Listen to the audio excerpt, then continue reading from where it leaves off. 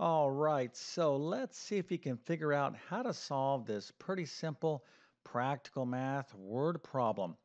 Now, this particular problem has something to do with the cube, and just in case you don't know what a cube is, it's basically this shape. But let me go ahead and read this problem. It is as follows. After making a 2-foot cube from a 4 by 8 sheet of plywood, how much wood is left? Now we do have a multiple choice question here, and let's take a look at our answers. So A is 2 square feet, B is 4 square feet, C is 8 square feet, and D is 10 square feet. Now feel free to use a calculator, but if you can figure this out, go ahead and put your answer into the comment section. I'll show you the correct answer in just 1 second. Then of course I'm going to walk through exactly how to solve this problem step by step. But before we get started, let me quickly introduce myself. My name is John, and I've been teaching math for decades. And if you need detailed, comprehensive instruction in mathematics, well, then you got to check out my math help program at tcmathacademy.com. You can find a link to that in the description below. And if this video helps you out, or if you just enjoy this content, make sure to like and subscribe, as that definitely helps me out. All right, so one more time, we are talking about a cube here. So this is a cube, and the problem is after making a 2-foot by 2-foot cube, so a 2-foot cube. So a cube, by the way, is basically the side of a cube is a square. So that's a bit of a hint. Hopefully you already knew that. But anyways, after making this 2-foot cube from a 4 by 8 sheet of plywood, how much wood is left? All right, so let's go ahead and take a look at the answer. The correct answer is C, 8 square feet. Now, if you got that right, you definitely get a happy face, an A plus, a 100%, and a certificate of excellence because indeed you appear to be a certified professional expert in surface area. And that's basically what this problem is about. We got to calculate the area or surface area of the sheet of plywood. And of course, we got to calculate the surface area of this cube because we got to get the material from this sheet of plywood to make this cube, but we're not going to use all the material. We will have some material left. Matter of fact, we're going to have 8 square feet of plywood left. All right, so let's go ahead and get into this problem. And here again is a situation, and we're dealing with a cube. Now, a cube has this shape right here, but technically a cube is a square, okay? Well, the sides of a cube is a square. So if you know something about a square and hopefully you know how to find the area of a square, well, then that's going to be a big help in terms of figuring this problem out. Now, if you're facing this question on an exam and you're like, hey, Mr. YouTube Math Man, I'm totally lost, well, then always just take a guess. Never ever leave a question blank on a math test unless you're going to get penalized, which is a pretty rare occurrence. But anyways, one of the things that I did here was explain what a cube is. Now, another thing that a little tip for those of you that are math students, if you don't understand something on a particular question, raise your hand. Say, hey, teacher, what is a cube? Now, I'm kind of assuming that you know what a cube is. I'm just using this as a simple example. If you don't understand the question, raise your hand. Try to get clarification. Sometimes your teacher will tell you, will give you some kind of hints, or they'll clarify the problem. Sometimes they will and sometimes they won't, but you just let them say no. Okay, so these are little tips for those of you that still have to pass a math class. But anyways, we are dealing with a cube. So a cube, again, is built, okay, or constructed from these squares, right? So we got a square here, we got a square over here, we got a square over here. And by the way, this is a solid cube, just to be clear. Okay, in other words, we don't have like an open part right here. Just think of this thing as a box. Okay, so that's another maybe a description of what's going on. But anyways, what do we need to do here? Well, we have to calculate the area required, surface area required to build this cube from this sheet of plywood. Now, what is a sheet of plywood? Well, basically, if you go to any kind of home supply place like Lowe's or Home Depot, and if you're watching this from overseas or non-US, well, I'm pretty sure they probably have Home Depot or Lowe's, but some sort of hardware store, they typically will sell plywood as a sheet, which is a 4 by 8 in dimensions. All right, so I kind of stepping on my words here, but basically it's 4 feet this way and 8 feet this way. Okay, so that is a sheet of plywood. So I'm really trying to clarify the problem just in case some of you were confused with the terminology. All right, so we want to build this 2-foot cube. Now, a 2-foot cube means it's 2 feet on all sides. Okay, so in other words, it's 2 feet here, 2 feet here, 2 feet here, 2 feet there, because we are dealing with a square.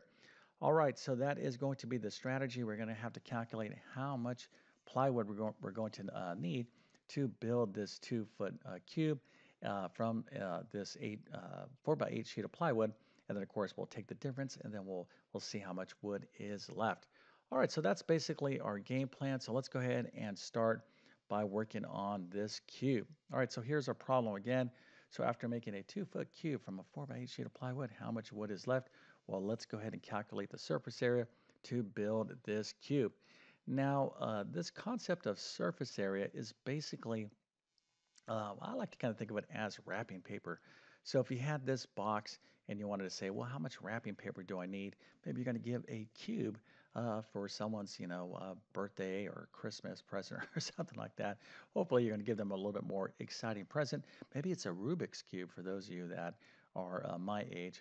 I'm pretty sure they still have Rubik's Cubes. But anyways, the idea here is that we need to cover each side of this cube. So here's our cube. So it's a 2-foot by 2-foot cube. So we're going to have to get enough coverage for this side, this side, this side, this side, this side, and this side. So what you want to do is just kind of look at this figure and kind of look at it in terms of how many sides do we have. Well, this is clearly one side. Maybe we'll call this the front. And then here, back here is like the back, right? So we have a front and a back. Of course, we can describe this in a different way. Then we have this side right here, right? And then we have another side over there. But we can't forget about the top and bottom. So how many sides total, do we need or do we have for this 2-foot cube? Well, if you're saying, hey, Mr. YouTube Math Man, it appears like we have 6 pieces that we need to maybe cut out of this plywood and glue all this stuff together and, nail it together with a hammer and some nails, right? We're kind of going back to our shop days to build this 2-foot by 2-foot cube. Now, almost said 2-foot by 2-foot cube, but that's kind of being redundant. All right, so this is the situation. So let's go ahead and calculate the surface area. So this cube has 6 sides, and each side is a square, right? So the surface area of this cube is going to be basically 6 little squares that are 2 by 2. Okay, so one square is a 2-foot by 2-foot square. So how do we calculate the area of a square? Well, the area of a square is basically side squared. So here, one side is 2 feet by 2 feet, which of course is 4 square feet. Now, when I talk about square feet, you can write it this way, feet squared, or SQ FT. There's probably other ways you can describe square feet. But remember, we are talking about area. And this is an important kind of detail to stress because anytime you're dealing with um, distance, area, or volume in a problem, you really need to be aware of the units of measure. So distance would be just what? Well, feet, right? From here to, let's say from this point to this point, it's one dimensional, okay? Now, if we're talking about area, something like this, right? Well, and if this is in feet and this is in feet, well, area is described as units of measured squared. So like feet squared. And then if we're talking about volume, in other words, if I was going to fill this little cube up with water, then I'm talking about feet cubed, okay? So that's volume. So don't forget about units of measure on problems like this, but let's go to calculate this out. Basically, we need 6 little 2 feet by 2 feet squares to build this cube.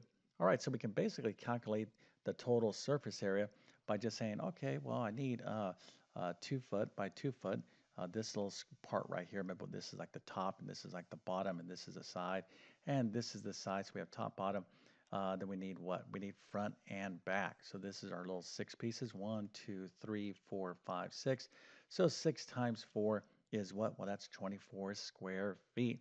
So it's pretty, simple to calculate the surface area, especially for, objects like, a rectangular box or a cube.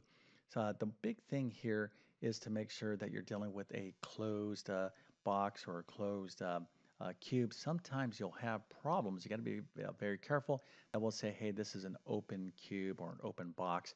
So you'll have to kind of discount maybe an opening. In other words, you won't count the top because it's open. All right. Now, this particular problem is not this situation, but effectively what we've done here is calculated the amount of plywood that we need in order to build this 2-foot cube, and that is 24 square feet. Okay, so now that we have that, this is going to be pretty straightforward. So let's go and take the next step, which of course is having you quickly subscribe to my YouTube channel. Now, I definitely wouldn't pause this lovely math video if I didn't need your help. I do need your help. Now, I've been on YouTube for a long time, like well over 10 plus years. I have well over 3,000 videos, and I'm pretty close to 600,000 subscribers. So I'm definitely super excited about that. And I think I'm pretty close to like 100 million views. So it really kind of blows my mind. My thing is, my videos have evolved, for all these years. I'm trying to get better at making these videos for YouTube. Basically, my channel is all about trying to make math interesting, clear, and understandable, and really to offer encouragement to those of you out there that may be having a tough time, with math. My biggest message, excuse me, is never give up on yourself when it comes to mathematics. And math can be tough for anyone. Matter of fact, the other day, I actually posted a video and I had a little math error and I kind of, try to do a lot of due diligence. So, we're going to make mistakes. So, and we're all going to have times where, we get frustrated with something. So, if you're frustrated with math, listen, that's just kind of part of the process. There's nothing wrong with you. But what you do need to do is not give up, but try to find a math teacher that you like and understand that really teaches the subject in a comprehensive manner. So with that being said, if you need help in mathematics, far beyond my little tutorial videos here on YouTube, check out my full main math courses. You'll find links to those in the description of this video. And what we're talking about here, I would suggest a couple courses. Pre-Algebra, I teach a lot of basic geometry in that course, kind of things like we're talking about here. Also, my Math Skills Rebuilder course. And if you are taking a full-on geometry class, you'll see the link to that in the description as well. All right, so let's go ahead and finish up this problem. It's pretty straightforward. So here is our 4x8 sheet of plywood. Okay, and this is how it's referred to. So you go, it's 4 foot by 8 feet long. So what is the surface area? What's the area of this sheet of plywood? Well, we're dealing with a rectangle. Okay, so just in case, we're not dealing with a trapezoid. They don't sell things like this, although they're not perfect rectangles. They pretty much are. You've got 4 feet here, 4 feet here, 8 feet there, and 8 feet there. So a rectangle, the area of a rectangle is what? Length times width, right? So that's the area of a rectangle. So here, to get the total area of this particular sheet of plywood, 4x8 sheet of plywood, it's simply going to be 4 times 8 or 32 feet squared. Okay, so when we buy our 4x8 sheet of plywood, we got 32 feet squared. Now we do need to build our 2-foot cube from this 4x8 sheet of plywood, and that's going to be pretty straightforward because we do have enough material.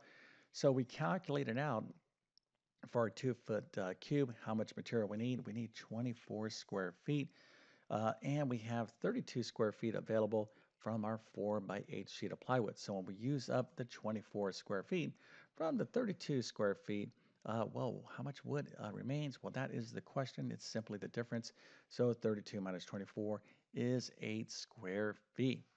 So that is the answer, but you kind of look at the problem in this manner. So let's suppose we have this 4x8 sheet of plywood, and we're saying, all right, I want to build a 2-foot cube. So I'm going to need 2 feet by 2 feet, and you can just start constructing little 2 feet boxes, okay, or 2-foot boxes on your little 4x8 sheet of plywood. So here this is 8 feet, and this is 4 feet. So we can see here we can basically take this 4-foot part of the plywood and split it 2 and 2. And so now we draw this like line down the middle of the plywood. So we got 2 feet there, 2 feet there. Now this side's 8 feet. So we can split that up in four ways, right? 2, 4, 6, 8. And we can just see these boxes that we need. We know we're going to need 6 boxes or 6 squares, excuse me, to build our cube. So here's 1, here's 2, and this is a 2 by 2, right? Because this is 2 feet here, 2 feet there. So we have 1, 2, 3, 4, 5, 6.